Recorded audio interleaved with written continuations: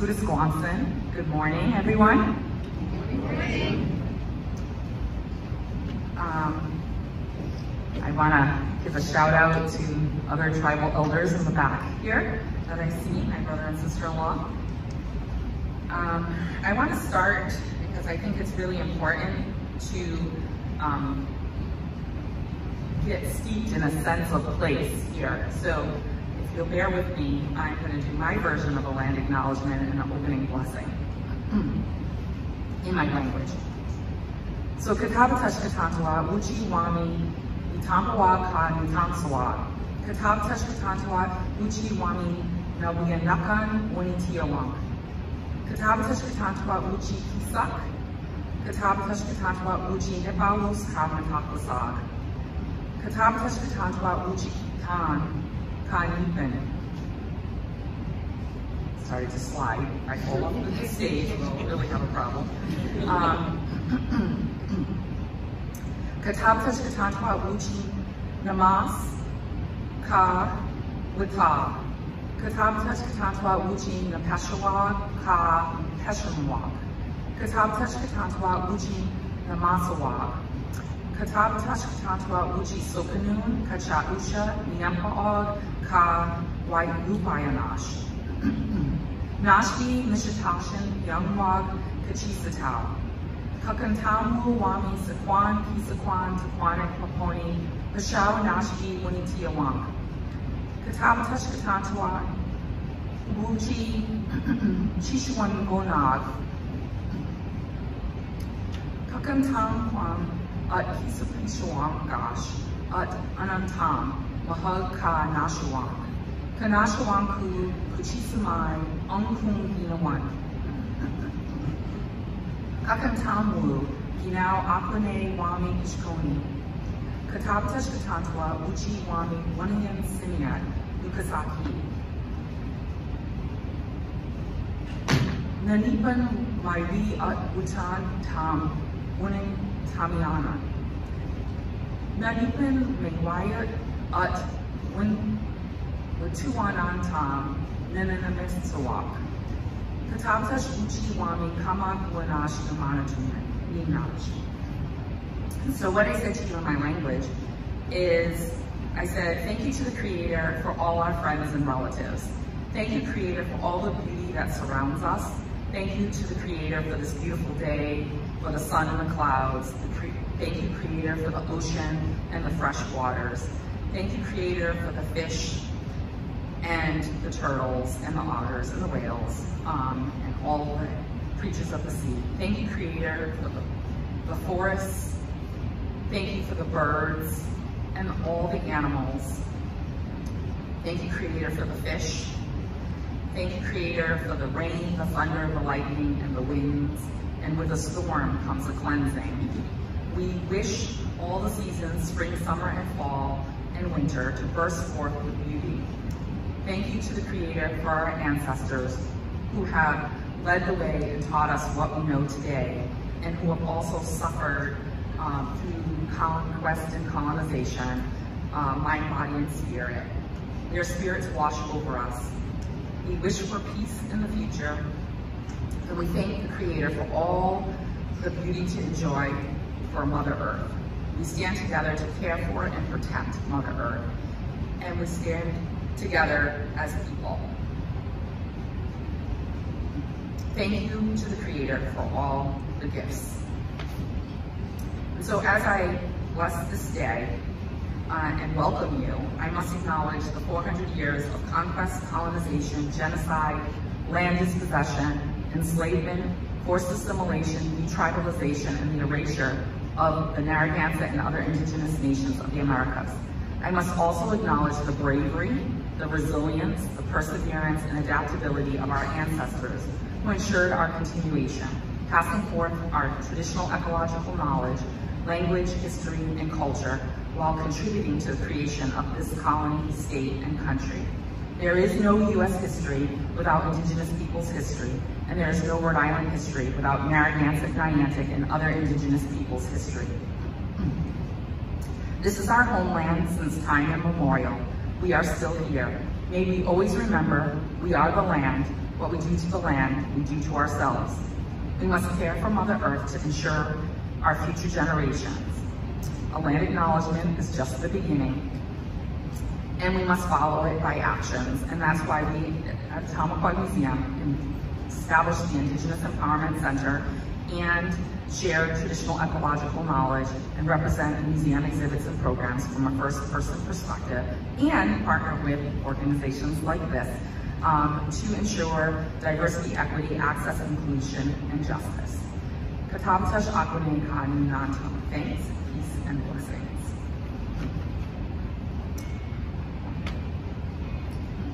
So this song was actually passed down to me, well, I guess from my ancestors and elders, as I heard it as a child, but I didn't know it to sing it as a child.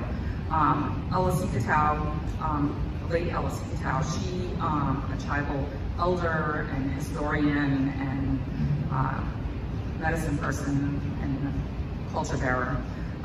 She went with us with students to Washington, D.C. About 15 years ago. And during a ceremony, she sang this song. And I asked her if she would sing it with me a few times till I knew it, because I remembered it as a child. And it literally means, it's Una Weekend, we dwell here. It's the idea that our people are here in this land, in these grounds. Our stories are here, our language is here, our culture, our life ways, our entity and identity is from this place. So we dwell here.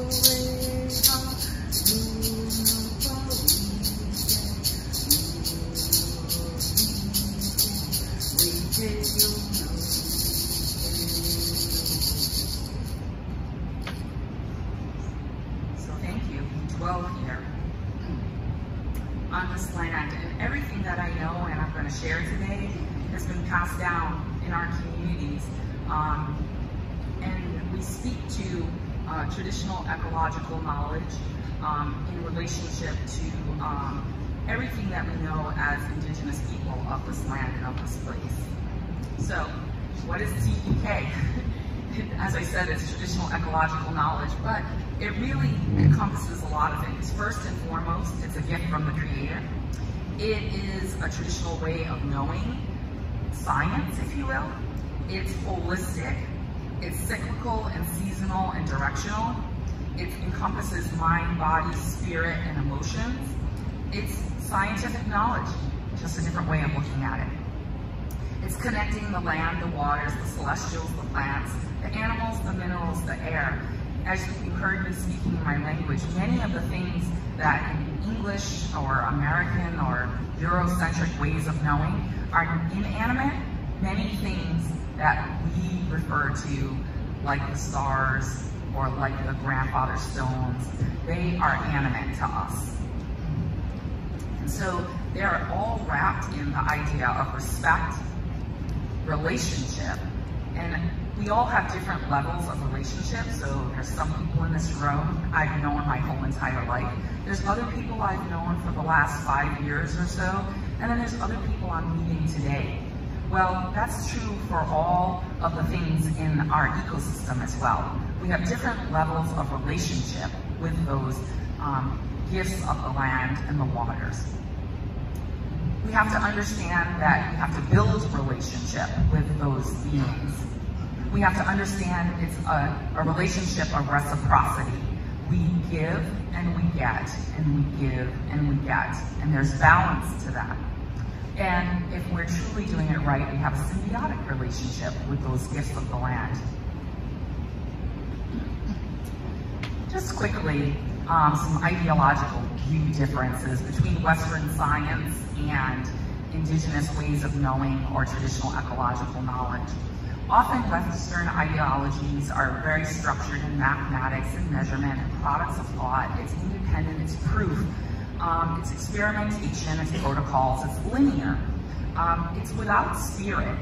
Western scientists that I've done professional development training with have gotten very upset with me when I talk about ceremony in science. They are looking for constants and regularities and laws. And my favorite example is they have to prove something. And whether they're right or wrong in their proof, they're still proving it from their perspective. So archaeologists for many a year said the Narragansett didn't eat corn. Why? They hadn't proved it. I don't know where they thought all the ceremonies we have around corn came from, but nonetheless, they hadn't proved it until they found Site 110 and they found the big corn caches, and they're like, oh, they do eat corn, and they did eat corn, imagine that.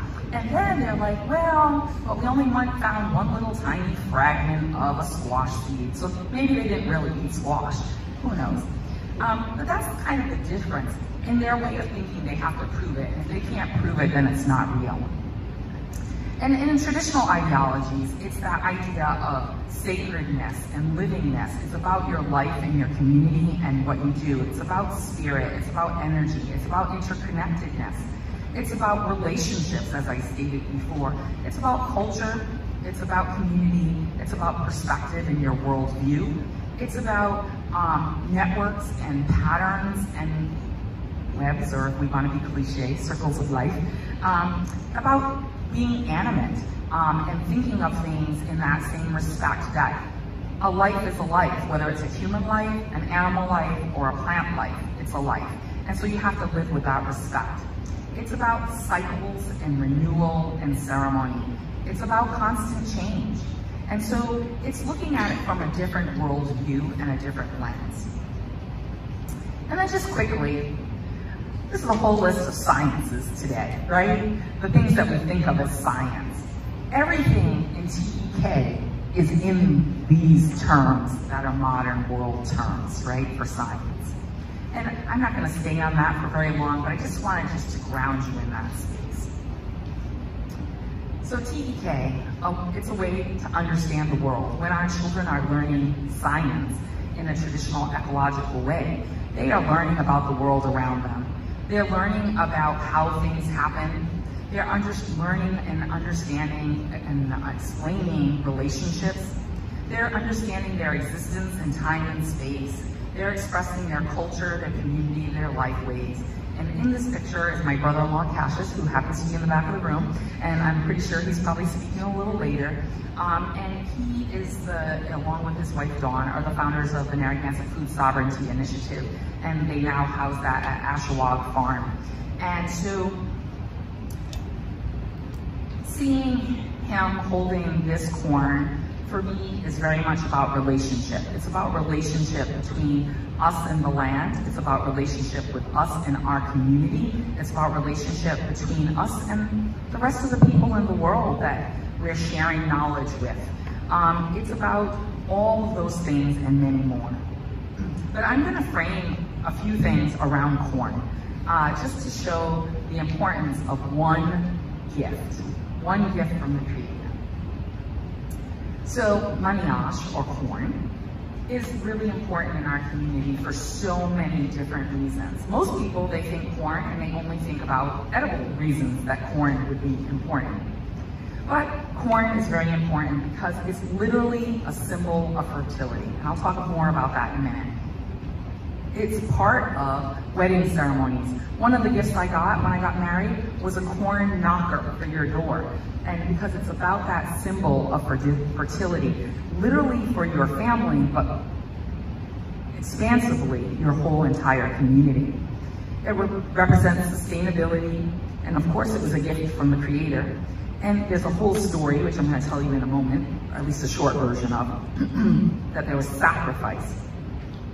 And that gift from the crow is what helped us have Maniash here. Because as people who might be anthropologists or archaeologists or just like to study plants, they will know that we didn't always have corn here.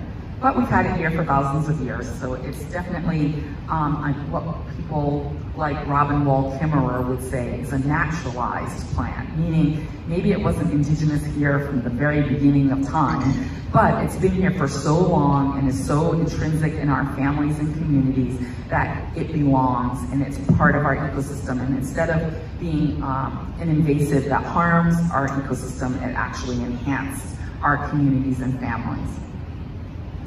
So, how did the corn come to be here? I'm going to tell you the very, very short version of this. So, millennia ago, or as Redwing would say, many, many, many moons ago, the people, the Narragansett, they lived on this land and they were very industrious and they worked within the seasons.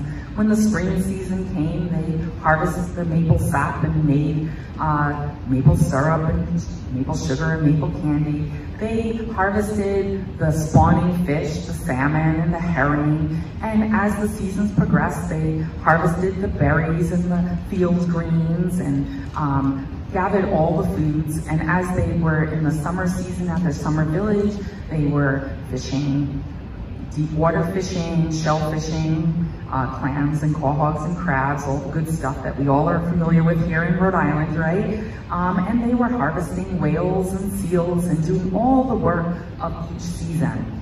And as each season progressed, they stored things, they dried things, made pemmican and dried meat and pounded it with cranberries and sunflower seeds and harvested their garden, not garden crops, but their forage crops.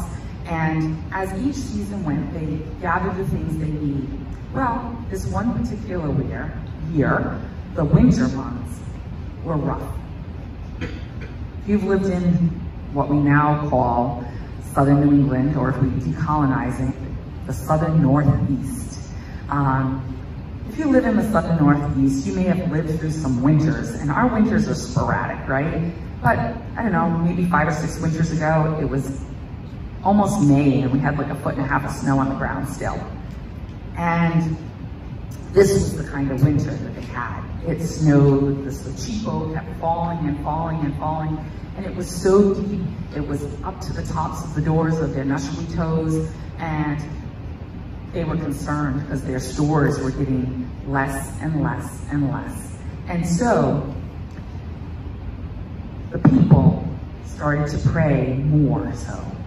They were asking the Creator for some help, Anama Ikwa Creator, because we need help. We have less and less food. There's not enough. And we're starting to have a starving time. And despite the fact that our hunters were amazing hunters, the snow was hindering the hunting of game. It was hindering ice fishing. And all the things they could dry and preserve were no longer there. And so the nuts and the dried berries, all of those things were gone. And so they prayed, and the Creator answered their prayer, and the Creator came down and spoke with their leaders and said, you have to send your most strong warrior. You need to give them to me, and they have to go on a journey. And so they sent Kanat Mushitash and his wife and Shisa made moccasinash for him and an extra robe to be worn of bear hide and fur. And they did ceremony, they sang songs, and the Creator said he's going to be gone for a very, very long time. It's a long journey. And he had to journey to Salanayu, the Southwest. And as he journeyed, he sang songs of thanksgiving, and he nibbled on things as he went along with the last bits of dried meat and dried fish that was sent with him.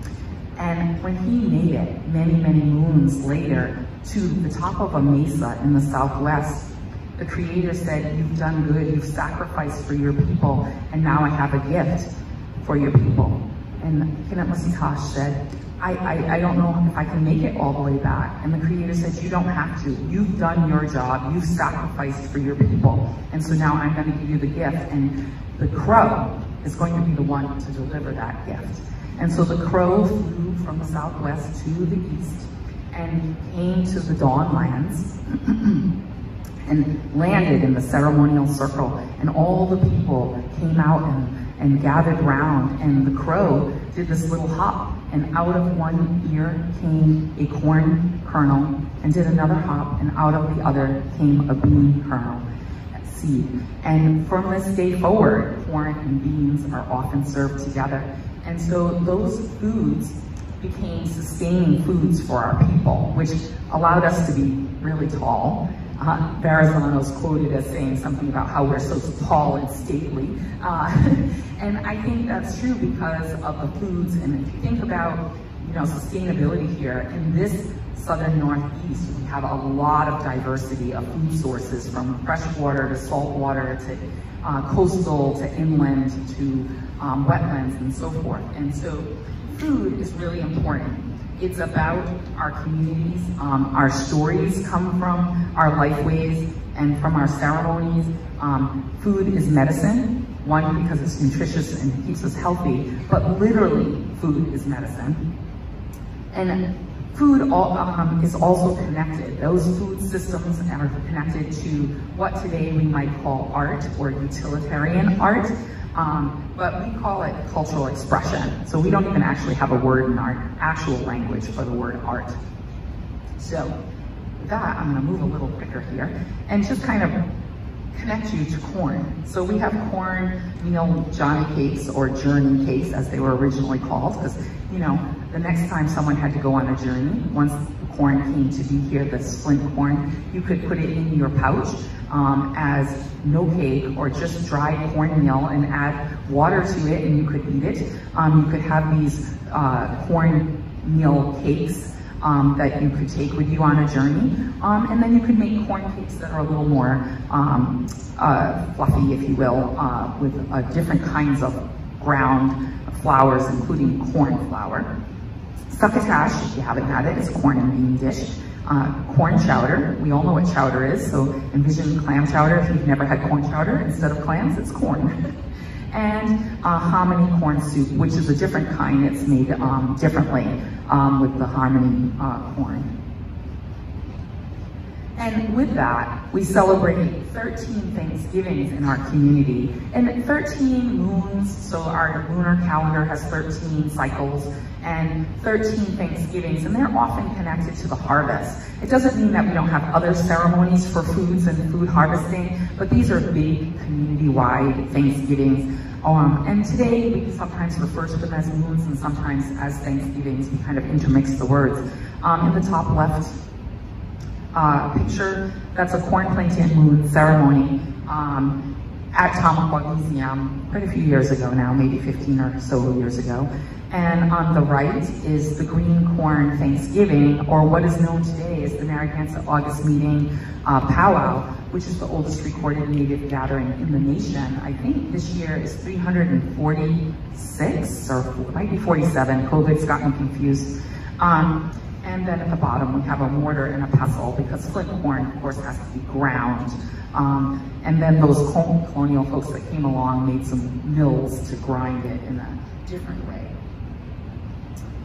So we have corn and beans, which I mentioned came with the crow, but we married that with squash, and that became the Three Sisters. And the Three Sisters is a great example of interdependence, companion planting, having a symbiotic relationship. So the corn grows tall as the big sister. The bean wraps around the corn stalks, and that anchors the beans, and it gives nitrogen to the soil. And the squash has really big leaves and covers the mounds, keeping in the moisture and keeping away the weeds. But that relationship goes beyond those three plants. It goes to Ecological, the whole earth, Mother Earth, and it connects to the water, even the fresh water of the rivers, lakes, ponds, the springs, the groundwater, soaking the rain.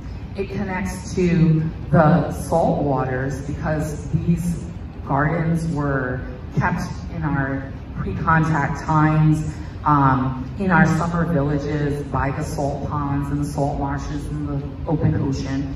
And so we fertilize those grounds with fish and seaweeds and ground shell that gave balance to the soil. We also would put burned wood ash in there as well. And so we have this interrelationship between animals and plants, the land, the water, and of course the soil itself has all kinds of nutrients in it, as well as insects and other living things, microorganisms. And so it's a great example of the whole interrelationship there. And then there's human power, right? So humans come along and they create agriculture and they farm, and that takes work. It takes human work. We have to give to those plants. We have to care for them. We have to tend them. We have to tend the soil to make sure it's nutrient rich. When we do all the right things, then we get abundance back as gifts of the land. And those plants give us those gifts back. And so it's really important. And because of that, it's sacred. And because of that, we do ceremony. And we give thanks for all of those gifts, the gifts of their life for our lives, because without those gifts, we would not survive. So there's many technologies and resources that goes along with TEK, right?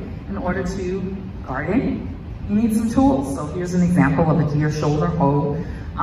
In order to grind that corn, you need the mortar and the pestle. In order to store that corn, you might need this beautiful seed pot. But you also have deer antler rakes and other kinds of tools that you can use in your garden. And those connect with the different plants and animals and resources in our ecosystem that we're using. We also have things that are what people today might call arts. This is a lovely corn washing basket. I will say Native students from Newituan School, along with my brain just went on a fog. I'll say Iroquois because my brain just wouldn't work at this moment. Artists who helped them make that corn washing basket. There's a corn husk mat there, and then of course we got little people with a corn husk doll. So there's many things that you can make from corn husk, including this basket here, this little basket. It's actually a mixture of corn husk and sweet grass. And so there's all these resources and gifts of the land. I did want to mention that when I forgot about it, but now that I looked over there, this is actually Narragansett flint corn, the same flint corn that was grown at the farm with Cassius and Dawn Spears. It's the historic Narragansett flint corn. In my picture, I had a multitude of different kinds of flint corn. So,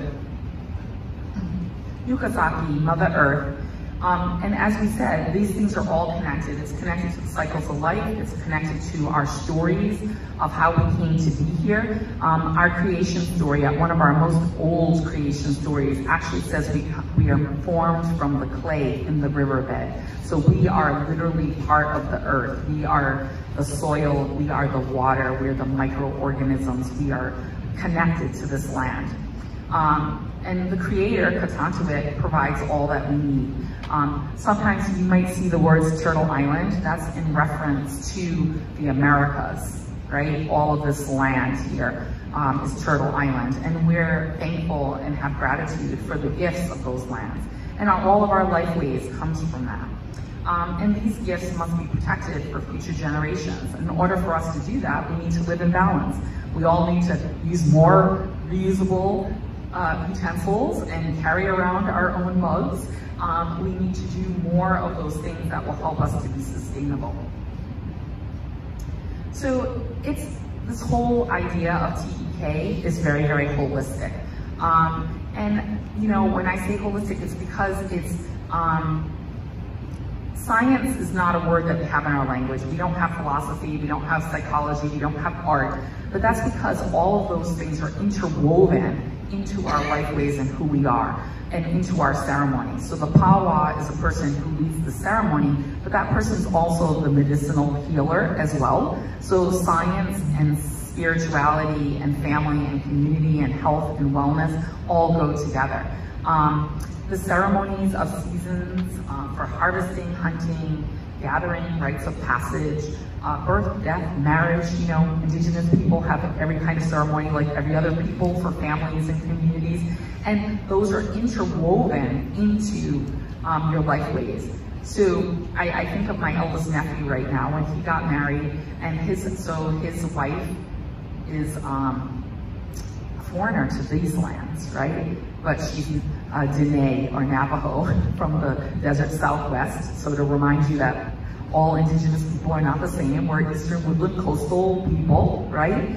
And so one of the things that I remember the most about the pre-wedding ceremonies is that my brother and sister-in-law put on a huge feast. And so those of you that have been from Rhode Island a long time, there was fish and there was crabs and there was quahogs and there was lobster and there was all these things. And I remember one of the elders from her community, they were like, and they kept making like a face. They had never had seafood ever before in their life because they're from the desert Southwest. And so they were really taken aback by all the seafood. But I will say I was equally taken aback when they had the first ceremony and they gave us mutton. I'd never had mutton before. So there's lots of things that are connected to that.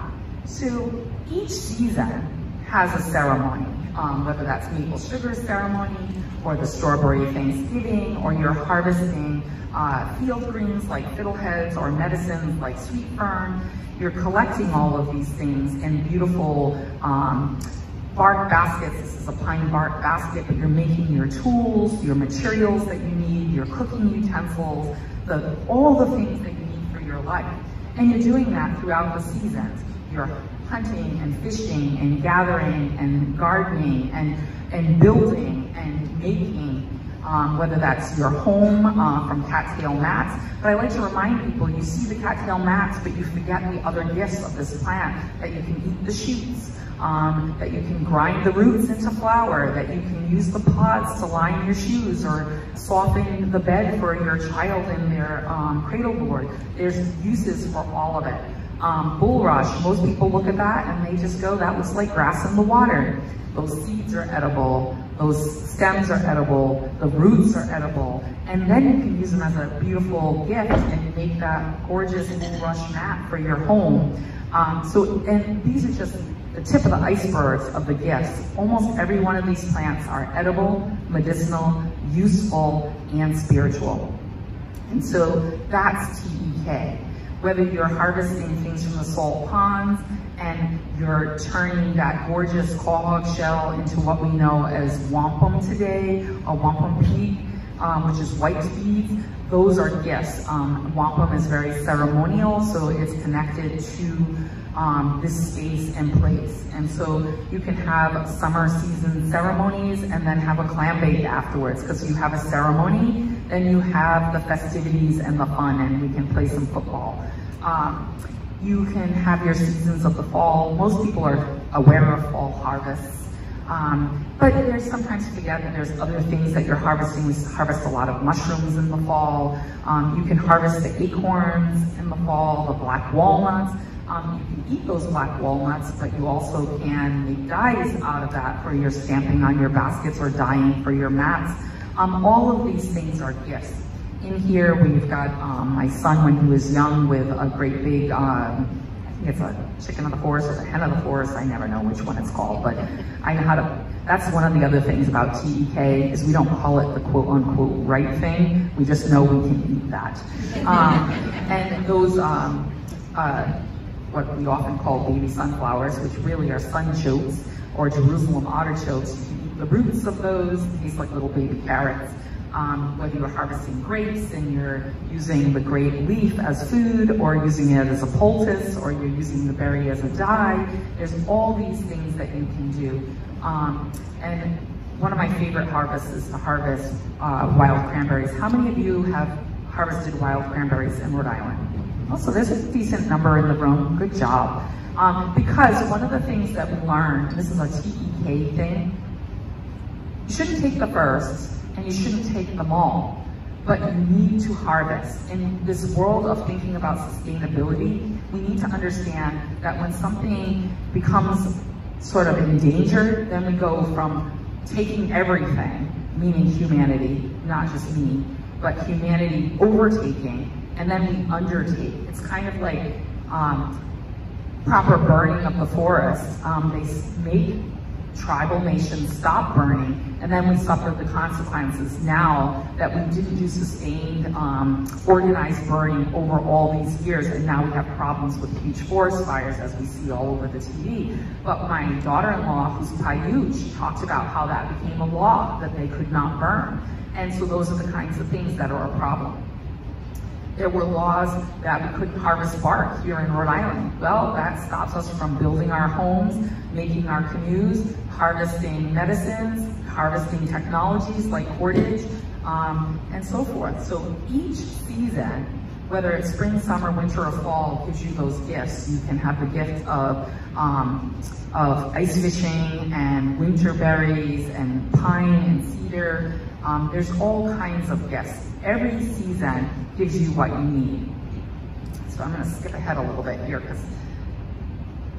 I lost some time along the way. So I just wanna quickly go into a little bit of the social justice so I don't lose all the time for that.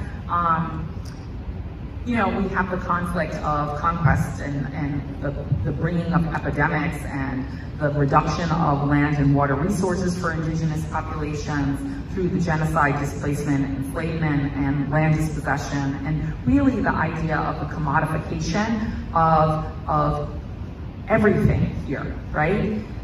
When you commodify the gifts of the land and it's no longer a gift to you, but something that you can commodify and sell, it becomes a problem for all of us because of overuse. And the commercialism causes just imbalance in the ecosystem. It causes imbalance. We introduce new animals and plants that don't belong here, that are not living in balance and often destructive to the ecosystem.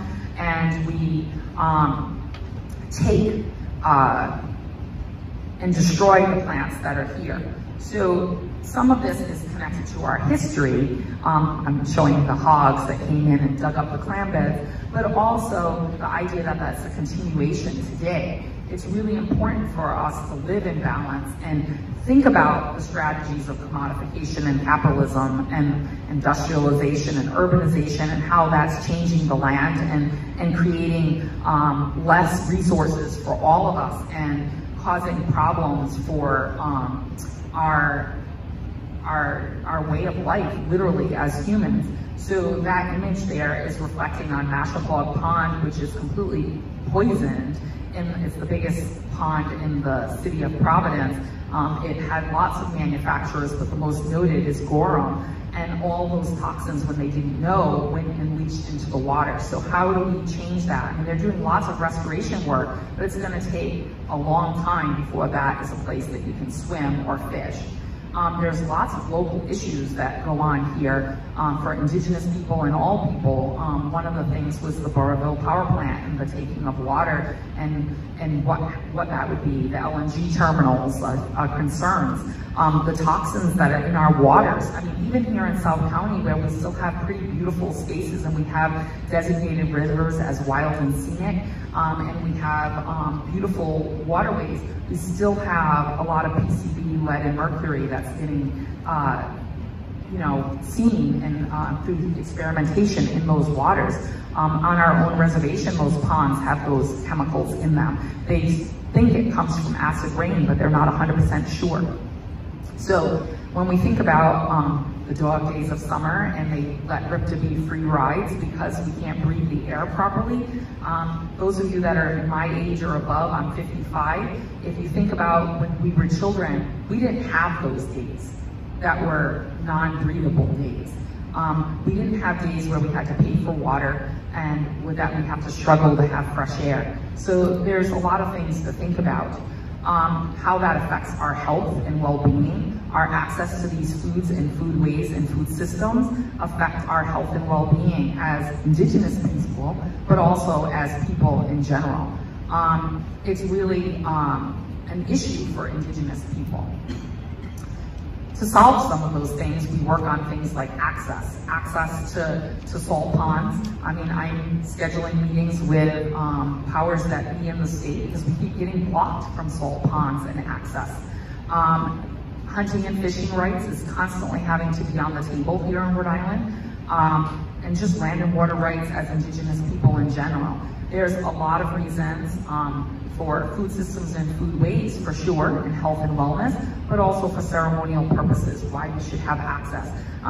We're thankful that Narragansett Town Council approved access to that beach, but really the state of Rhode Island should grant access to Narragansett people to every state beach, and every town should access the ability for Narragansett people to be at any beach.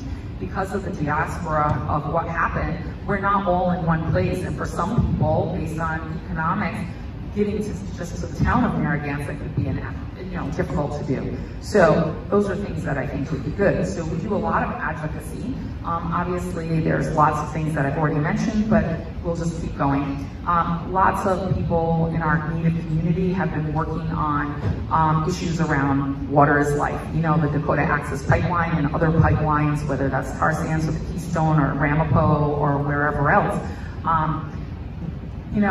Nipanak Kitiawong is how we say water is life in our language. People think of it as a cliche phrase. I want you to really think about it. Water is life. We all need it, just as we need the air that we breathe, and just as it is that we need the food that comes and needs both air and water. We need those things, and if we don't have them, we're not going to survive as people.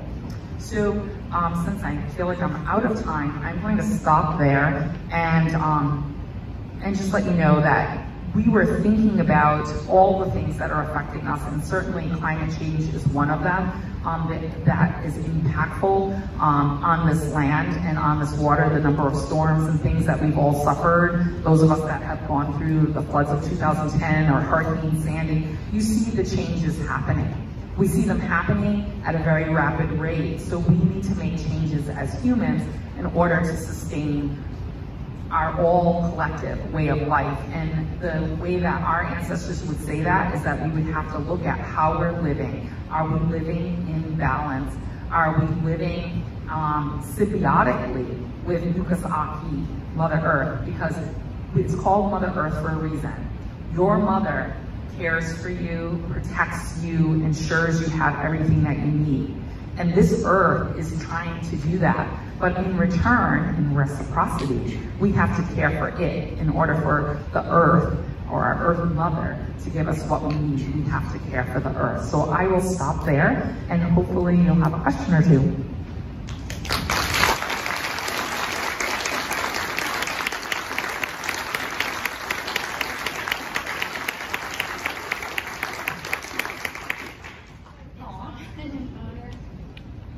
Thank you.